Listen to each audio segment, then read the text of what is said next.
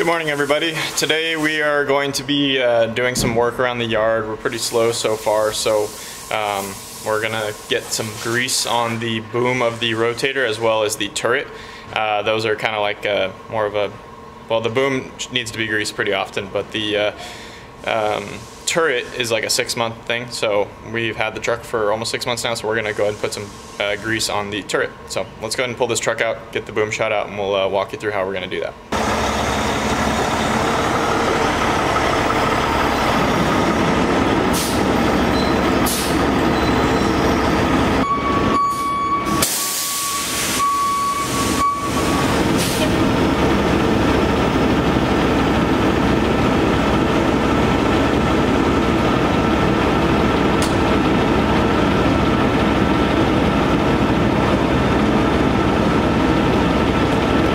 The underlift down.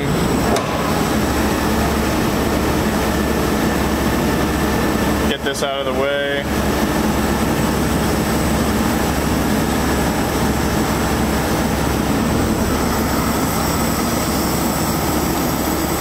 Not touching the ground, but low enough to where we can work on it. Make sure everything's free spooled. And then we'll get up there with the remote. So basically the boom greasing procedure on this truck is you go up there and there's 4 grease zerts and you put 3 pumps of grease into each zert, shoot the boom out 2 feet, retract it, repeat the process. Then you shoot out 4 feet and keep going until you have full extension. What that's doing is it's actually spreading grease along the top rail of the boom in between the wear pads. So gets you a nice layer of grease and makes booming in and out under load easier. Just grab the remote. So here's the remote. To turn the remote on, you need to make sure that you're in rabbit mode, which is kind of contradictory to what I'd think, but you're supposed to be in rabbit mode. You hit this switch to turn it on. Red light blinks. Once the red light blinks, you turn the stop knob to the on position and it's connected. So now we can boom up and we get boom up. So let's go ahead and climb up there and see what we got. So I'm thinking about something right now that might be an issue. When we have 34 feet of boom out, we're gonna have 34 feet of cable out, which I don't want that scratching the underlift. So I think we're gonna put the boom off the side and grease it like that.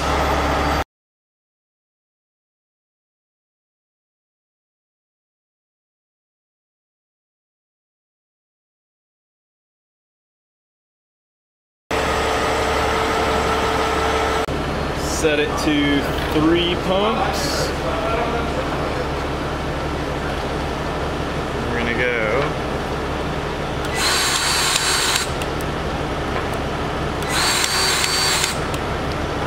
And there's 2 down in here.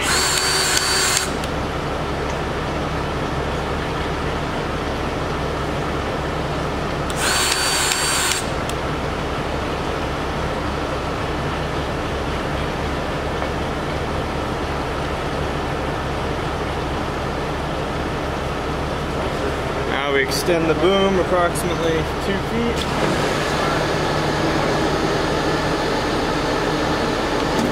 Bring it back.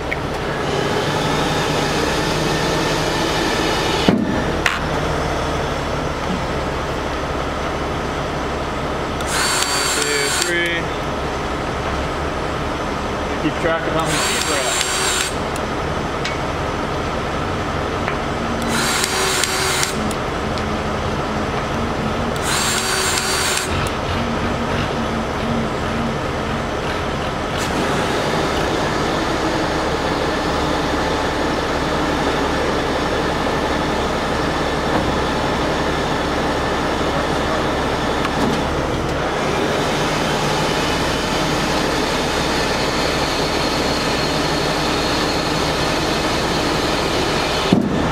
Like 6 feet out, and as I retract it, you can actually see what we're greasing. We're greasing the top side of a wear pad. So I can bring the boom back in, and you'll see right there, there's the wear pad, and it has a layer of grease on top of it. So that's actually what we're greasing right now, is that top layer of wear pad.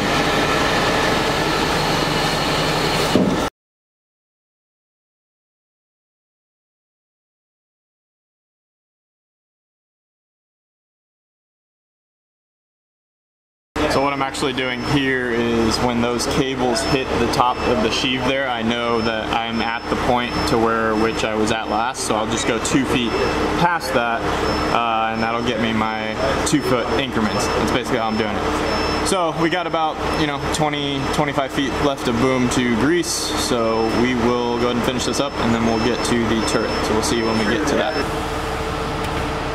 Alright, so essentially what we're doing here is we're putting grease there, and then on the other side there's matching points, and we are going to rotate the boom 45 degrees and repeat the process, rotate 45, repeat until we get a full rotation out of it. So that's what we're doing.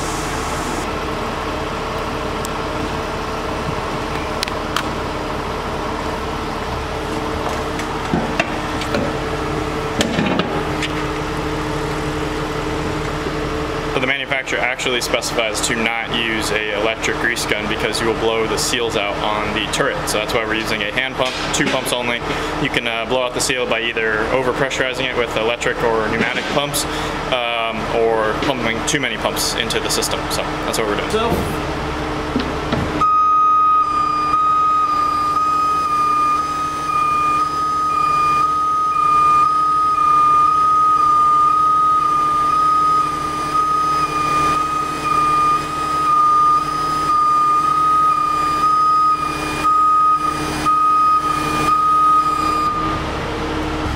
So now that we've finished that, what I'm just gonna do is take some tub of towels and clean the remote off, because we got it greasy when we were doing that. So we'll just give it a wipe, keep everything nice and clean. I got the remote off so we don't start moving stuff. So yeah, tub of towels work pretty good. That's what we keep in the trucks to clean our hands and whatnot after jobs, and they do the trick for us. So I'd suggest checking them out if you want to use something to clean your hands. And no, that's not paid or anything, it's just a brand I like. So just clean some of the grease spots off the remote, get it nice and clean. We'll clean our hands, clean the control station, make it all clean, and put the truck away. Got everything all greased. While I was up there, I added a little bit of grease to the boom cylinders, just while I was up there, but they didn't really need them, but never too much, right? So just make the truck look run in the best shape it can. So yeah. All right. Well, the remote's pretty clean for my liking, so we'll go ahead and put the remote away, and then we'll see what else we can get our hands on. I know we've been working on getting the shop nice and clean, throwing away a bunch of junk. So, what are you talking about? This guy over here, Roberto, talking crap. What'd you say? Huh? What'd you say? I said Junior did. Say it to my face. What are you doing? I'm gonna go try to fix the pressure washer. Oh. Take the bolts off, see if I can wind it back up or get it to wind. Gotcha. Alright. The pressure washer that we use to wash the trucks, the pull string came undone, so we gotta fix that issue so we can get that up and running, because Roberto wanted to wash his truck. So anyway, I'm gonna go ahead and put this away, and then we'll go ahead and see what else we can get our hands on, what we can do today. So yeah, see you later. Alright everybody, focus on me. Alright everybody, so the next project that we are going to be dealing with here is we got the rotator behind me here in the shop, and I just received this package from Miller Industries. It's actually some Whelen M6 LED lights. These ones right here. The same style that are, I'll show you. The same style lights that are right here. So what we're going to go ahead and do is mount those to the grill here. Now the easiest way that we've figured out that we're going to do this is we're going to tap into the switch and power assembly from the lights that are in the side of the hood, and we're just going to tap into here, run our wires into here, run the 2 lights together, and it'll be a pretty straightforward install. So we already identified our power and our ground. Now it's just a matter of tapping off of that into here and then wiring all the lights together. So we'll walk you through that. Okay, so we got this piece here that is actually what the light rests on, but what I'm gonna do is I'm gonna use this as a template to basically mock up where I want to put this light. So I'm thinking right about here is pretty centered, somewhere in this region. And that'll allow us to drill the holes through the black grating that's behind the chrome. That way we can pass the screws through and tighten it down. So we're gonna go ahead and do that, and we'll show you what that looks like. All right, 17 and a half. A little bit about left and right.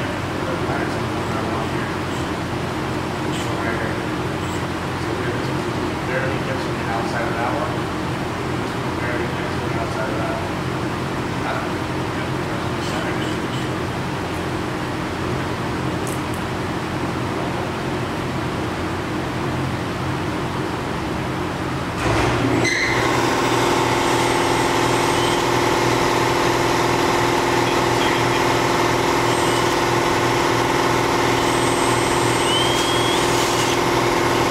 Light one is mounted. We got all the wires passed through the grill. It hasn't been secured yet, but we'll run a screw through there, a screw through there. We're gonna work on that side before we tilt the hood back and run the screws through. All right, here's one light mounted. We're gonna work on that light now. As you can see, we took screws and washers, ran them through the grill, and that's how we mount them.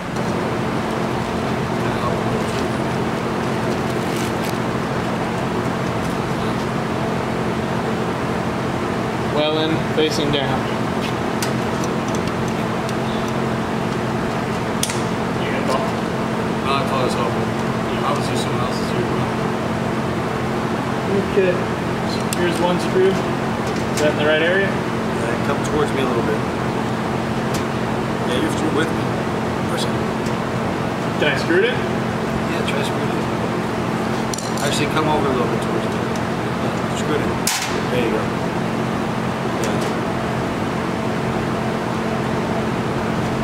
You put the washer on? There's shit in the woods and wrap his ass with the rabbit? I don't know. Got it. I don't know what the last part. What are you doing?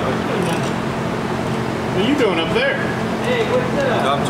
Come towards your dad, grandpa's office. Aim it towards your grandpa's office. Desert side? Hold on. I can probably see it. Oh, I can see it. Hold on. You hold on. Hold on. Push it. Right there. There you go.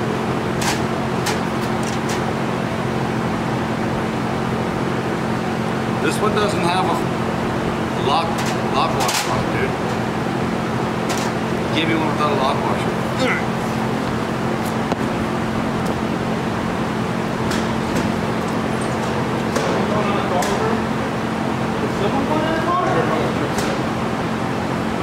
No, your grandma was checking the fuses or something on the Doris truck.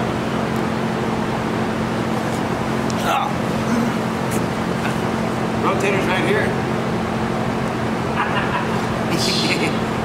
You got jump the days, huh? Bruno, your laugh cracks me.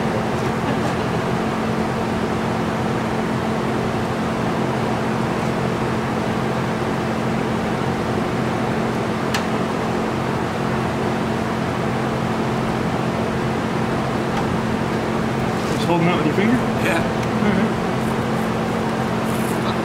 That's technical. Fingers of steel, baby. Come on now. Recognize.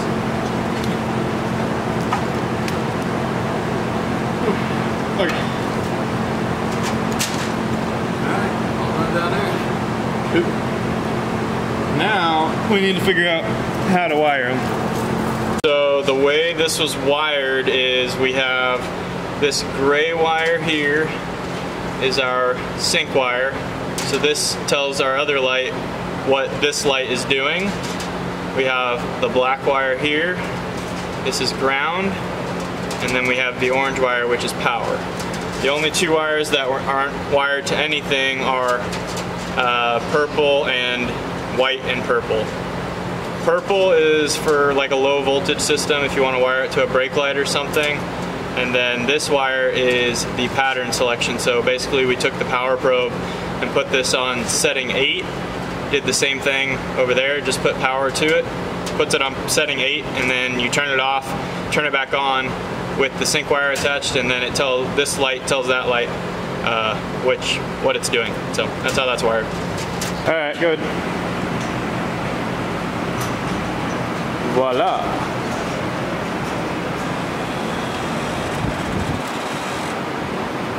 Nice.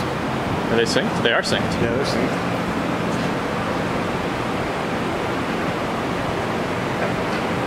Cool. Yeah, they're really bright. So we still got some cleaning up to do tomorrow. We'll get some adhesive zip tie deals and hide the wires back behind here of the grill. But for the most part, it's all done. The way we have this set up is we have it on aux 1. So you hit aux 1 on the touchpad and the lights are on. So yeah. So we got some cleanup to do tomorrow. I gotta get some adhesive squares with the wiring loom. But basically we're gonna route the wires here, all the way over there, up Tozie's butt, and then over there. So. Hold on, did you get that?